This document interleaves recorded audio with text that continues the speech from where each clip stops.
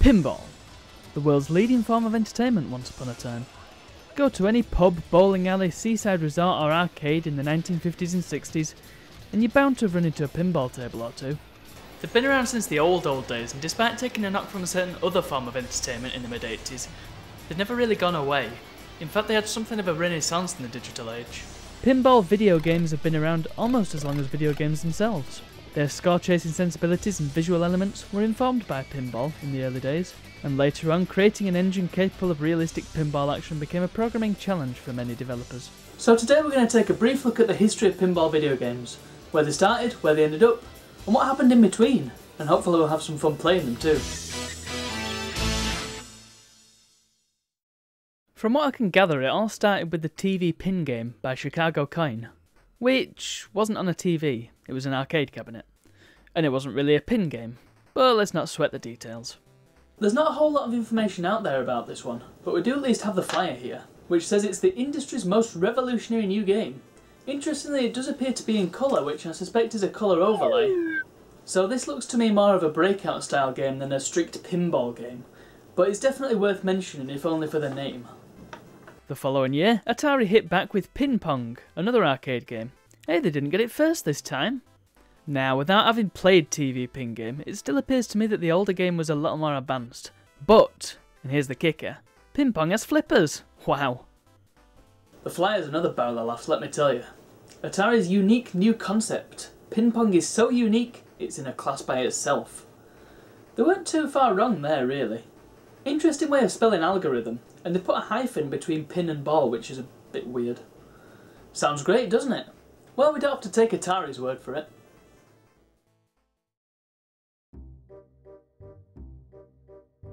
Good lord, has this game not aged well. Now, to its credit, these are early days, and video pinball had to start somewhere, but it's difficult to go back to this and say that it's a good game.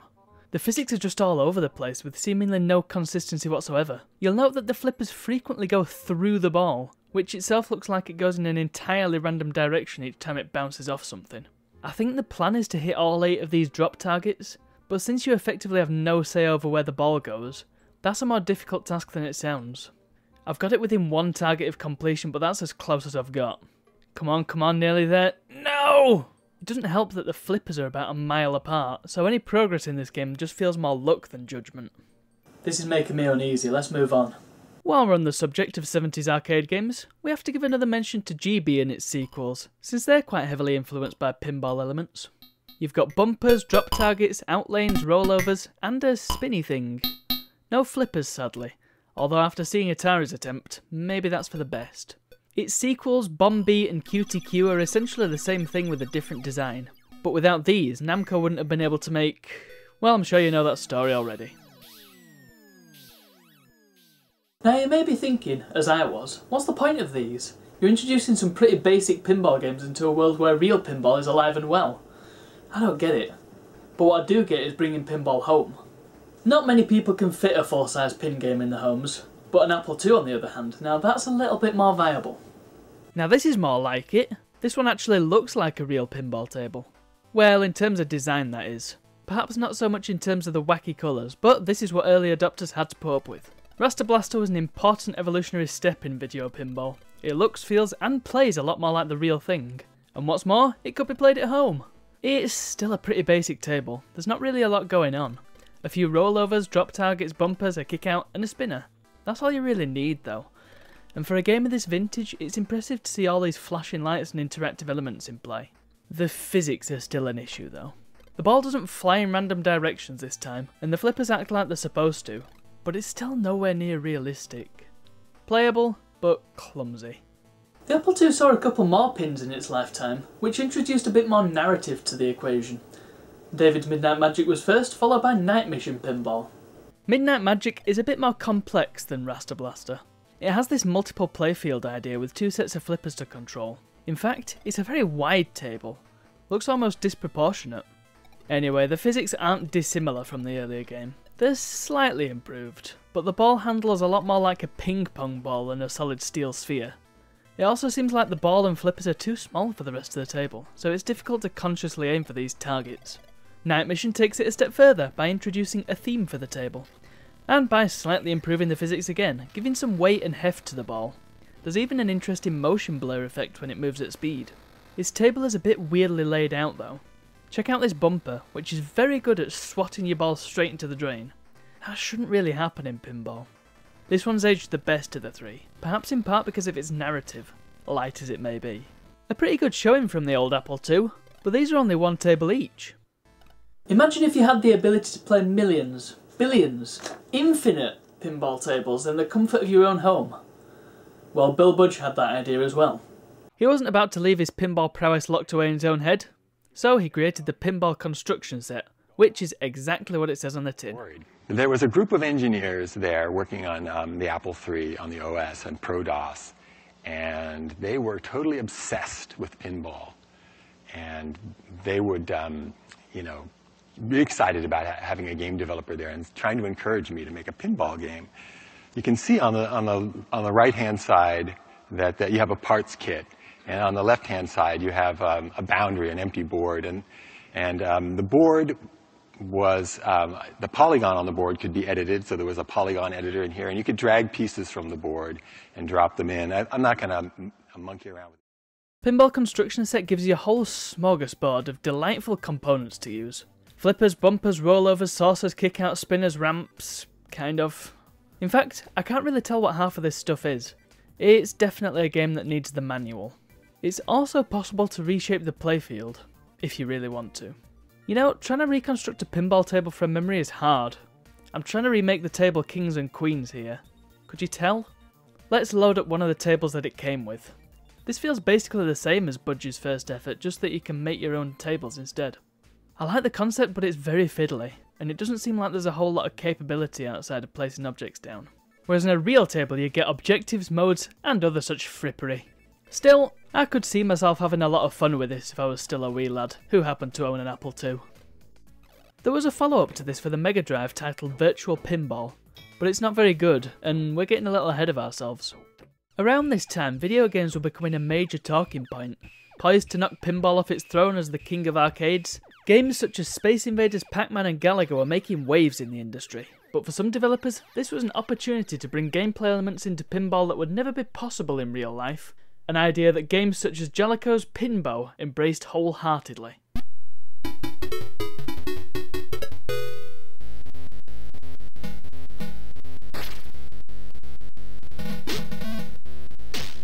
Right, there's a lot happening here, and not all of it makes sense. You get these egg creatures roaming around the table. Hitting them doesn't have much of an effect, but sometimes you can make them go flying. I don't know what the pattern is here. What's happening? Wait, why is it now a game of baseball? I cannot hit this ball for love nor money. My bat just goes straight through. I thought we'd be done with that by now. So the thing with Pinbo is that it's a lot of games in one bizarre package. Hitting the ABC rollovers at the top changes which game you'll play, and lighting all the Jaleco letters starts the thing. Very abruptly, might I add. They're all ball-related games, so you get things like baseball, pool, knocking a clown off a ball, the usual stuff. Problem is, the physics are so wonky that it's difficult to have much say in which game you'll play. But also, once you get into the game, it's difficult to have an active role in playing it. To make matters worse, in many of the games the flippers shrink and can be moved around. But they move at such a glacial pace that it's safer just to leave them where they are. The arcade really isn't the right place for video pinball. I mean, the real thing wasn't very far away, and it was usually the better choice. Sure, Pinbo has some fantastical elements that you won't be able to recreate on a real pinball table. But if it's not as much fun, then what's the point? It's an interesting concept, but I think they bit off slightly more than they could chew with Pinbo. Pinball had to act if it wanted to stay relevant. And while it did end up filling a niche of its own, cult fanbase included, there was a period where manufacturers had to experiment a little. It was moderately successful, though it wasn't really enough to keep as a gameplay feature. What they did was take pinball games and weld them haphazardly to video game elements. What resulted from this bizarre marriage were pins such as Baby Pac-Man from 1982. Let's take a look.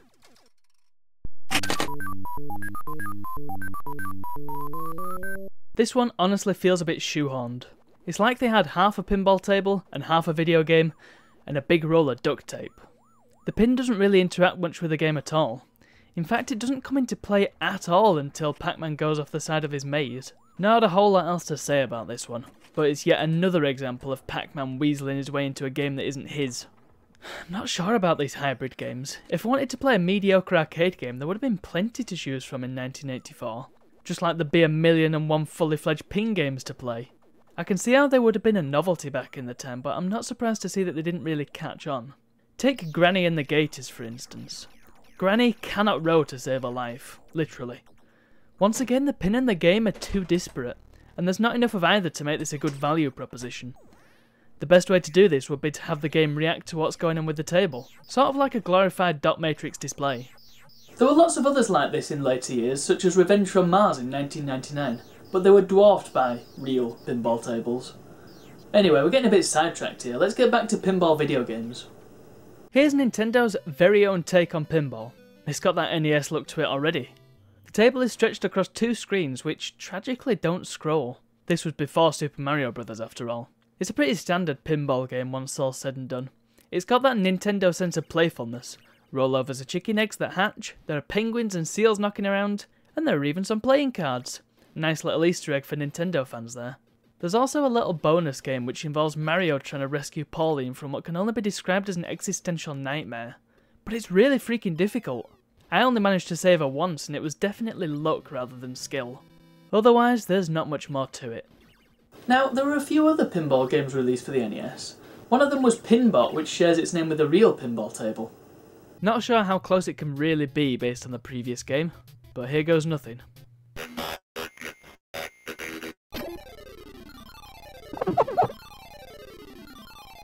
Wow! I was totally not expecting this. So here we have perhaps the first licensed pinball video game.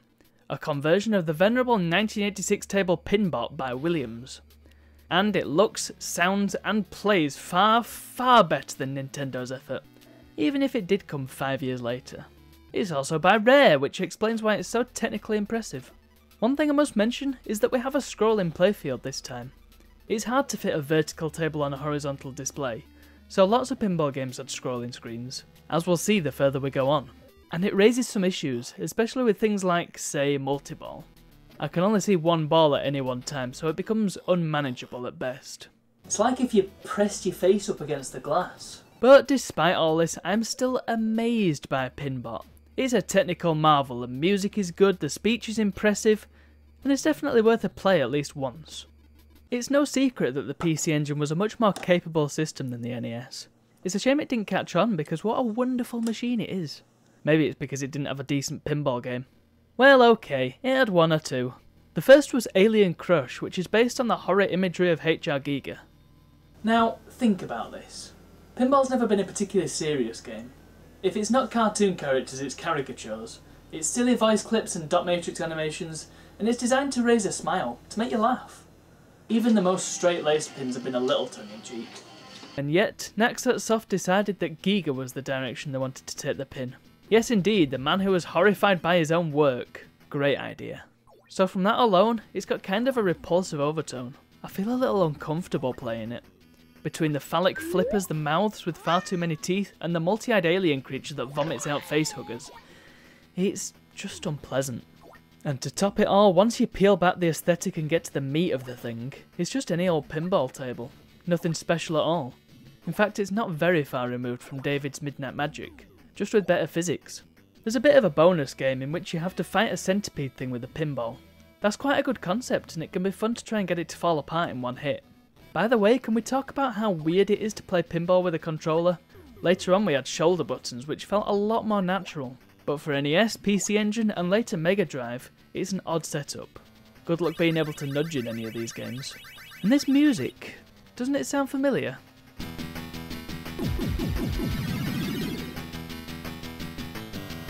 One more thing, it doesn't scroll, which leads to this migraine-inducing flickering when the ball is near the eyeball bumpers. Ouch. Well, it must have been reasonably successful because it actually had two sequels, Devil's Crush and Yaki Crush. Devil's Crush is pretty much more of the same. The table is much larger, with a few more objectives to complete, and there are even more bonus levels too. It feels a bit aimless to me, and I found it almost impossible to get my ball up to the top level, but at least it scrolls properly this time. Yaki Crush for the Super Famicom is the weakest of the three. I'm not even sure how to pronounce it. It feels like a complete rehash of Devil's Crush, but the design of the table means that you'll lose your ball for reasons beyond your control. The original was also remade for WiiWare in 2008. Yeah, good luck playing that one nowadays. So from this we've seen Video Pinball take some huge steps forward in terms of its tech. While the gameplays remained virtually identical, the graphics and more importantly the physics have seen noticeable improvement. We've seen some crap, we've seen some bigger crap, and a few good games too. But pinball on home gaming systems was just getting started.